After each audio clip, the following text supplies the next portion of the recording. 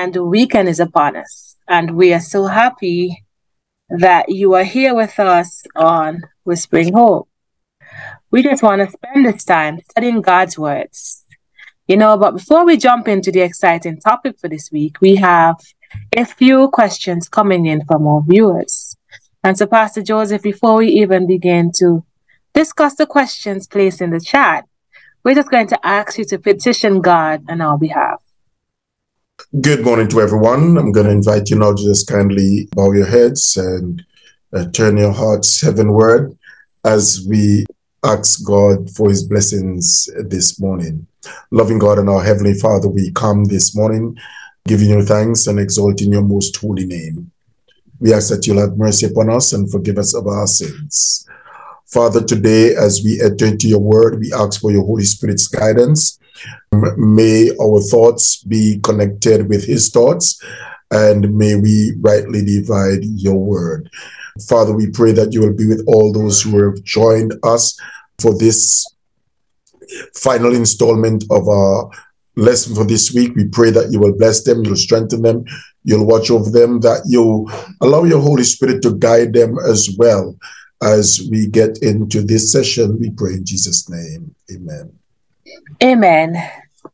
This week we're looking at the topic, beware of covetousness, and there are some questions coming out of our previous lesson, Pastor Joseph, and so we want to begin with them and for you to shed some light on our viewers' questions. And one of our viewers, Sister Dolores Stewart, she wants to know, I'm wondering if Achan's family knew of what he did and agreed with him. We know in the end, the whole family was destroyed along with him. So she wants to know if they were part of the plot, part of the plan. Did they really know that Achan stole and disobeyed? What's your take, Pastor Joseph? There seemed to be no indication that there was collaboration between Achan and the members of his family to take and hide the goods that were taken of the spoils. One could reasonably ask that perhaps the extent of retrieval that took place, that perhaps it was more than him that was involved, but there seemed not to be that indication. I think what we're looking at here is Achan as the head of the family, Achan as the one who bears oversight for the spirituality of his family, is held responsible and culpable, but also his family is held accountable as well. And it is this, what is referred to as a sin of Achan, or the covetousness that exists. I think God saw a need to eradicate any trace of it from Israel. Again, the story singles out Achan as amongst the entire camp to be the only one who would have gone against God's explicit instruction. And I believe that there was an attempt there to ensure that there was not a spreading of this disease of covetousness amongst the people. And I think that is why his family was affected as well. Well said, George Charles, and I think this is a question that we all ask at some point in our lives. Is it possible that sometimes we blame God for our actions? Mm-hmm. Most times people tend to want to deflect responsibility for what they have done. And we see it at the very beginning. Adam blames Eve, Eve blames the serpent. And there is this tendency throughout life for us to always want to hitch on blame to somebody else. And I mean, I've heard people blame God, that if God didn't allow certain things to happen in their life, then they would not have done so and so.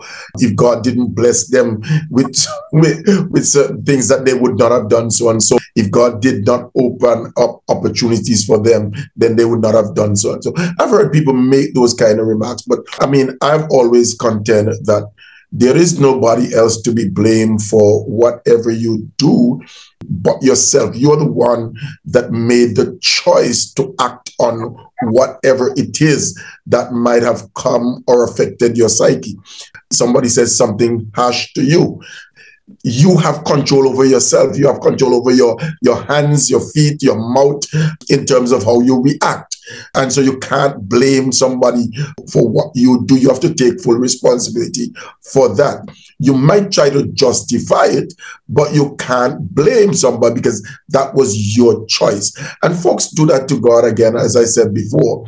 Whatever the reason, somebody else has to take the blame because I am not guilty. And I think, having said that, the best course of action always in terms of how we live is to accept full responsibility for the things that we do, the things that we say, the places that we go, whatever action we take, because those are worked out and calculated in our minds before we act. Thank you so very much. Beware of covetousness. That's the topic for this week's lesson. It's a warning. Beware of covetousness. Pastor Joseph, when you think of this topic, what comes to your mind? At this time, we're going to pause for a special prayer for Angela Ramsey. She has made a request for special prayers. We're thankful that these lessons have been impacting upon her and that she has come to a realization that, there's a turning that needs to be made in her life. And today we just want to unite with her in talking to God about helping to empower her and continue to guide her as she makes these decisions. Let's bow our heads.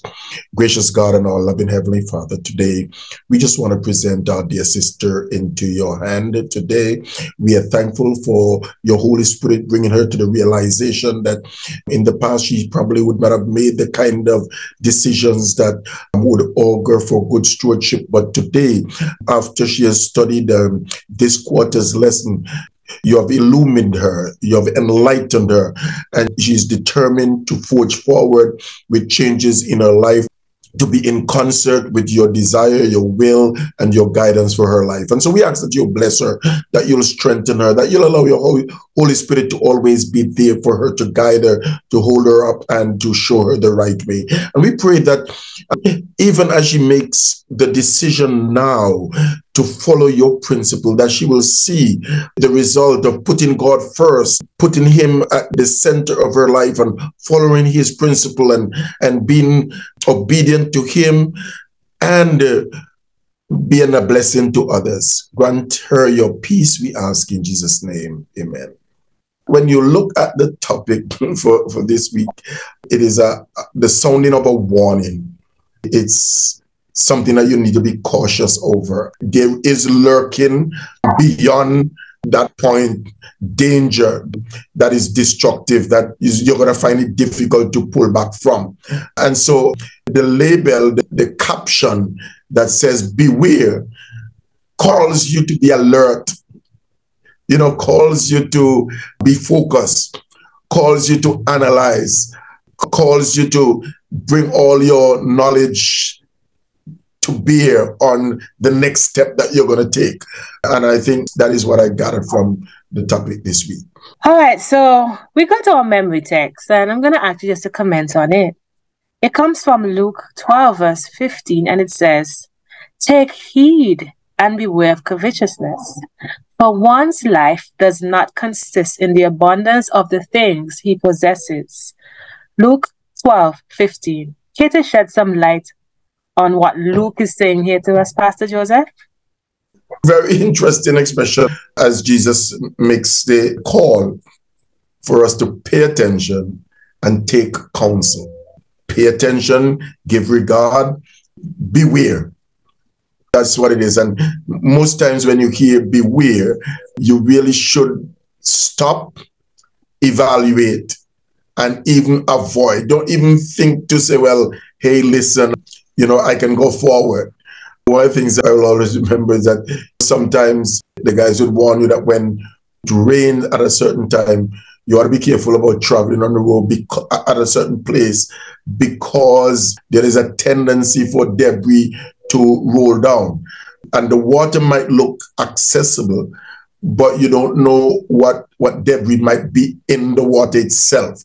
And so you might go in there and you might get stalled, or something might hook up on your under part of your vehicle and make it difficult for you while the water continue to rise. And so you need to be careful. But that says, don't even venture in, avoid it at all costs. And I think that is the counsel here. Avoid covetousness at all costs. And we'll talk about desire. When a certain kind of desire come to you, you've got to be careful to shut it down very early, because it has the danger of destroying your life. And it goes on to say, listen, your life is not about the volume of things that you have. That's not what life is all about. It is not all of your achievements. That's not what life is all about. There are more substantive things about life. Your faithfulness to God, your dedication to your family, your dedication to others. A lot of people today are discovering that there is more satisfaction in helping others than in trying to take care of yourself. And that is what Jesus kind of trying to safeguard us from. Take heed, because there's more value in giving, sharing, helping, developing others than for you to hoard everything for yourself. Again, we want to thank you for your insight. And on a Friday, again, we look at Achan. And we know in the Battle of Jericho, the instruction was very clear. All the gold was supposed to come into the treasury of the Lord. The gold, the brass, the silver, the iron. And so many families, so many men were involved in this recuperation of the precious metals. But somehow it seems as if Achan found himself in a bind where he kept some of this goodly Babylonish things to himself, especially the garments. When he saw that nice coat, he coveted it and he brought it into his house and buried it. And we see that God dealt with a whole nation for one man's action. They lost in the battle of Ai because of disobedience of one. And it says a lot to me just how far-reaching covetousness can take a nation. And so Paul has some list of and some signs how we deal with money, our attitude towards it. And we live in a society where so many people seem obsessed with getting rich or die trying. And so I'm going to read for you 1 Timothy 6-10, 1 Timothy 6:6-10. And then we're going to have a little discussion on Timothy's warning. And it says, now godliness with contentment is great gain.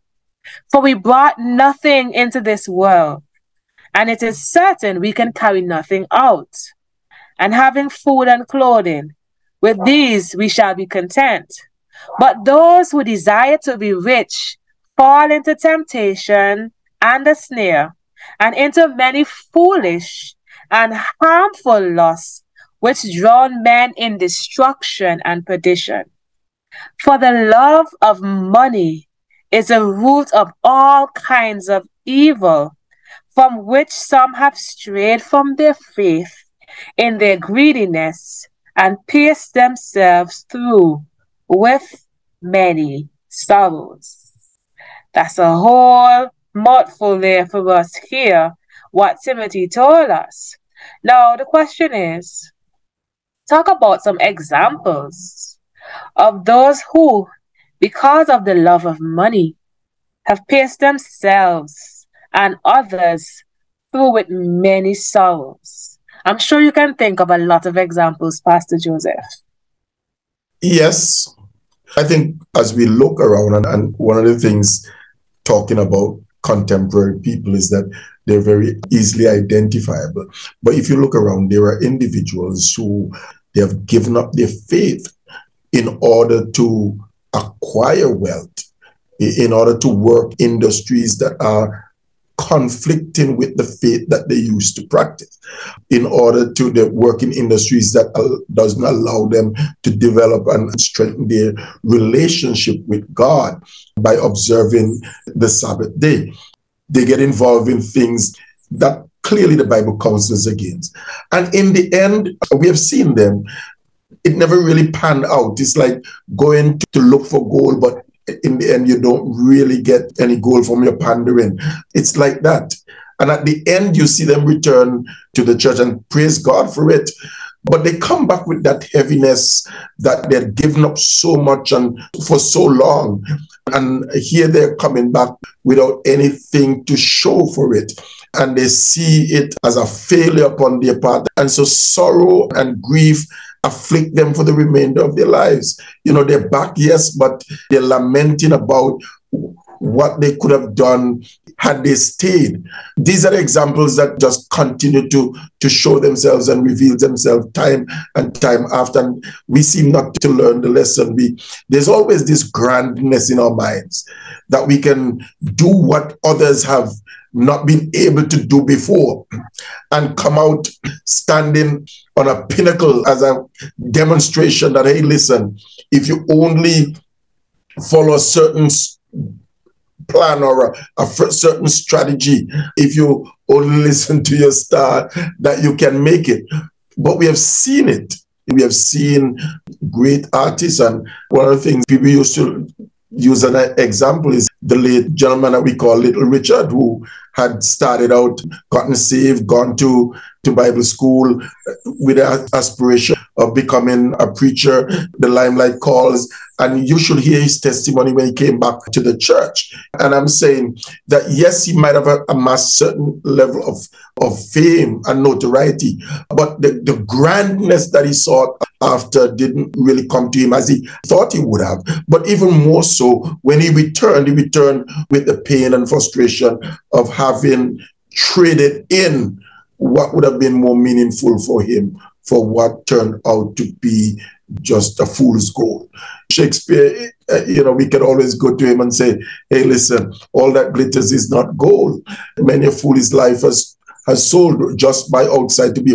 When we look at things in life and think that they can be better, if only, and God is saying, no, that's not the way it is. The way it is to order your life in a particular way, and success will come. Slowly, gradually, but it will come.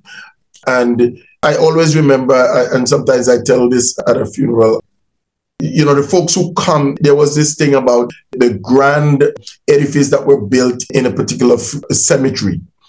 And the folks who come, and what they desire is not to see all these famous men who had ruled nations and ruled countries and ruled cities, but they came to see the grave of a lonely preacher who by his life lived had impacted the world, caused religious denomination to be formed and called by his name. And we talk about C.W., Charles Wesley.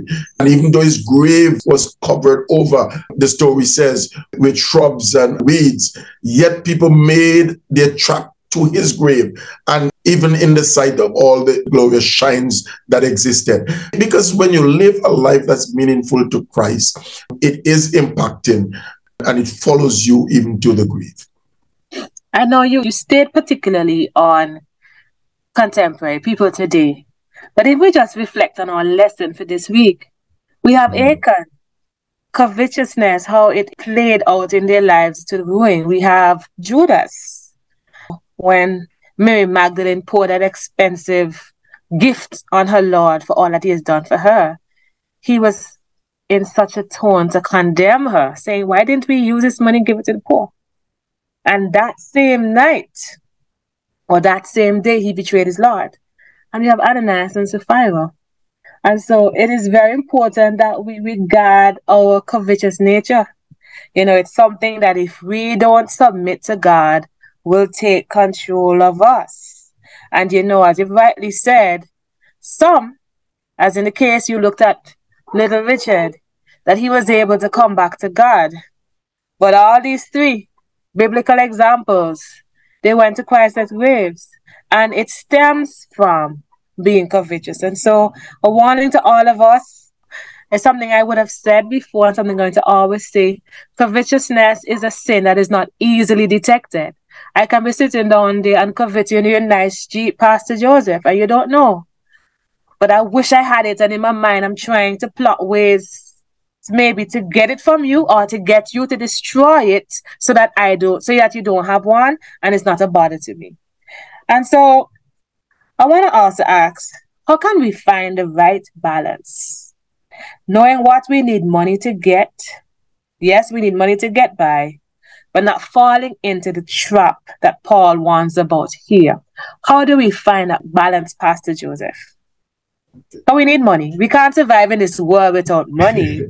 Let's be honest. We need it. Yeah. And plenty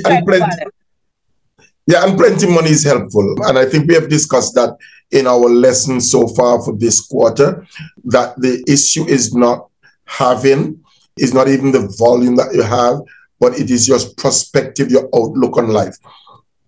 So the proper balance is to make sure that you keep God in focus.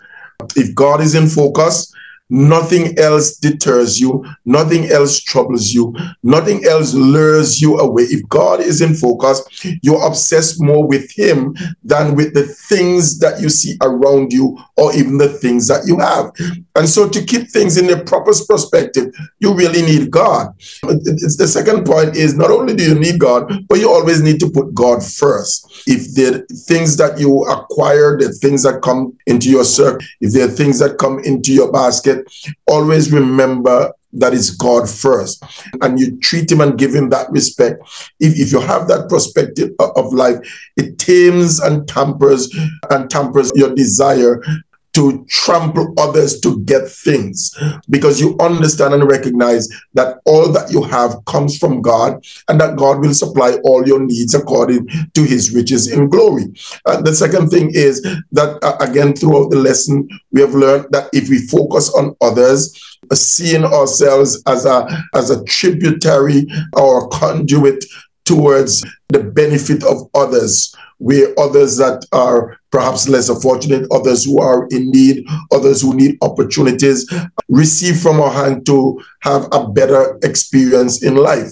If we see ourselves that way, rather than wanting, we would always have the perspective of wanting to give, wanting to share. And so those are some of the things that can dampen our desire or balance things off.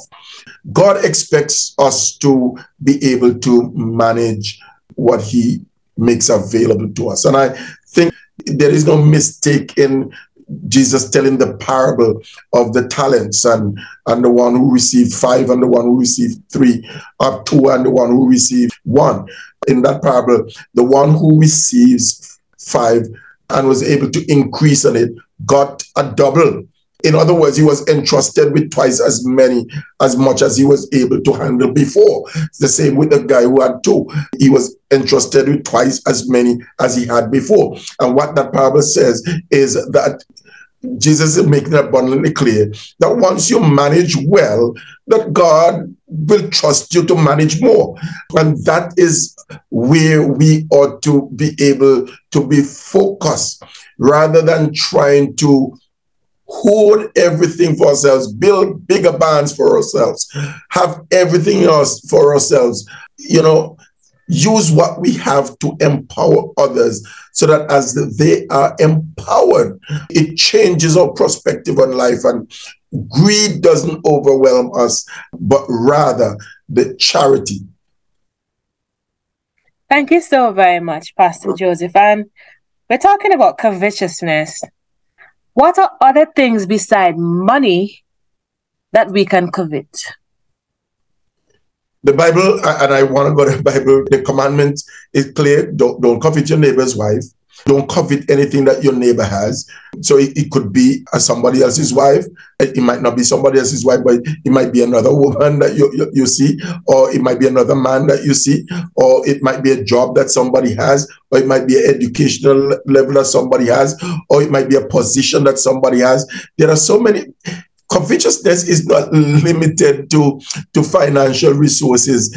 There is the desire always on your part to always be better than somebody else, always be in a better position than somebody else, always be perceived better than somebody else, always be in a position to have what they are unable to have. There is a proverb that says stolen water is sweet. That seem to be at the back of some people's mind, that if they can get something in an illicit way, that somehow that brings satisfaction to them.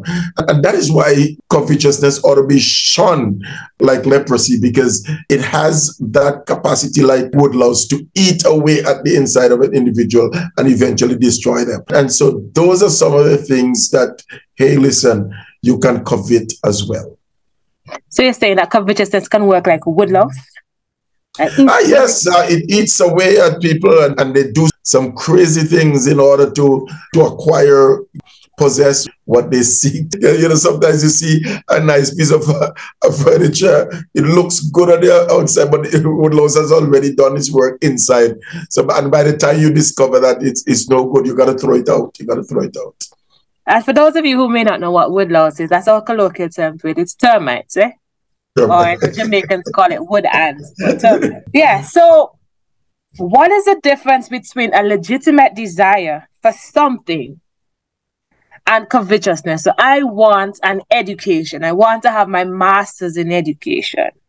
What is the difference between me personally wanting to have a master's in education and coveting a master's in education? What's the difference? Is there a difference? Talk to me. I would say that a person's desire for self-advancement, self-actualization is a good desire. God himself has promised that he will make us the head and not the tail if we obey all his instructions. If we follow the guidelines, we're going to be the head and not the tail. So it is in God's plan that we are on the top. So when we talk about covetousness and wanting to be, we're not talking about wanting to be as something that is bad. We're talking about the attitude that we bring to that desire. So I want a master's because it's going to allow me to be more effective in what I do. It's going to allow me to, yes, fulfill my growth plans as an individual, my growth academically, but it also puts me in a position to be a better teacher or to be a better professional, to serve people better, to bring more resources and knowledge to the job that I'm in. I want to broaden my capacity to give more, to deliver more, to be more effective. That's a good desire. But if I want a master's just because somebody else has one, that's useless in my estimation. You know, I tell people all the time, somebody keep asking me, why don't you just go and do a terminal degree? And I say, it would be good to be called doctor, yes. And it would be good to be able to widen your scope of knowledge, yes. But at this time of my life, I am more focused on certain critical things for me, my family, and the community that I serve. And so I look at the resources that I would need, perhaps not. I look at how I would deploy my resources, and I make the decision based on that. I'm not going to just decide that I want a terminal degree because everybody else around me has one and it sounds good. And if I'm going to be considered to be pastor of a certain church, that I must have a certain title. No, I'm not going to pursue that for that very reason. Now, if there's a need for a person with a terminal degree to be in a certain place, and there is that need cannot be filled, I might consider saying, listen, let me put myself in a position to be there. Again, I'm making the point that if you're doing it for not only selfish reason, but just because you want to one-up on somebody, you want to be able to say to somebody, oh, I have a master's degree as well. No, it's not going to work. Again, the very mindset eats away at you. Well, my final question is the reverse of the one that I just asked you. When might a legitimate desire for something turn into covetousness? I know you would have touched it a little bit, but just shed a little bit more light for us. My desire for something legitimate now turns to covetousness. How is that possible, and when is it possible? And when do I detect that I've crossed the line? Yes. that is no longer a legitimate desire. I think that when we get to the point where there's a certain degree of obsession, when we get to the point where there is that this I do, or somebody dies, this I do, and I got to undermine somebody in order to maintain a status quo or to get to a certain level, I think that's dangerous. So I hold a particular position now within the conference. The constituency got to reevaluate and make choices in the next month or so, or 2 months or so. Do I go and connive and collaborate and whatever with others in order to remain in my position so that others can hold me there? Do I try to bring other people down so that I can stay there? That's when a desire to do a good thing becomes covetousness. Just trust God that you would have done your best, and if God wants you to be there again, He will have you there again. And that's the other thing about covetousness, is that we believe that there's a certain kind of entitlement. We're here, therefore we're entitled to be here, not recognizing that people have their choices. And even though you might have done your best, and somebody after you might not be able to do as good as you have done, it is their right to choose who they want to choose. And you have to accept that. But to become all bitter and so on is to really cross that line into covetousness, as far as I'm concerned. To know that you have a supervisor or a boss and you're undermining them, undercutting them, and there's always something that you're suspicious about them doing to you or for you or against you. Those are areas that you need to pay attention to. We go back to the passage that we dealt with earlier on. Little with contentment is great gain. And the power in that text says that if you're content with where you are and serve well where you are and walk humbly where you are, there is something great to be gained. And that is the posture that God is calling us to, rather than for us to be bombastic, grand, whatever the other terms are that speaks of grandness. No, humble yourself and the Lord will exalt you. It might not be where men once, or what men refer to as exaltation, but hey, listen, trust me, when God puts you somewhere, even though it seems as if it's a menial task that He has asked you to do, trust me, it's an elevation, and you can always trust God in that. Amen. Pastor Joseph, we're out of time, and the text I was about to use to close, you just quoted it, 1 Timothy 6 and verse 6. But I just want to share this story joke. There was this rich man, had a lot of money. And on his deathbed, he said to his wife, when I die, I wanted to put all of my money in the casket with me. I'm going down with my money. She said, sure, honey. So eventually he died. And at the day of the funeral, with the casket for the viewing, the casket was open. She went and she pushed something in his jacket pocket. And one of her friends says, what did you put in his pocket? She said, I wrote him a check for all the money in the bank. He can cash it when he gets down there. It's a joke, it's funny, but there are lots of people, that's how they view life. It's all about amassing wealth. And the memory text, or the text for Friday, especially 1 Timothy 6, verses 6 to 10, talks about being content. Godliness with contentment is the greatest thing we can have. To be satisfied that God has provided just exactly what I need. And Paul continues to say, for we bring nothing into this world, and we can't carry anything out. And so it behoves us, and whatever it is that we're amassing, whatever it is that we're building, build our characters for eternity. Have a great day. God bless, and see you tomorrow on Whispering Hope.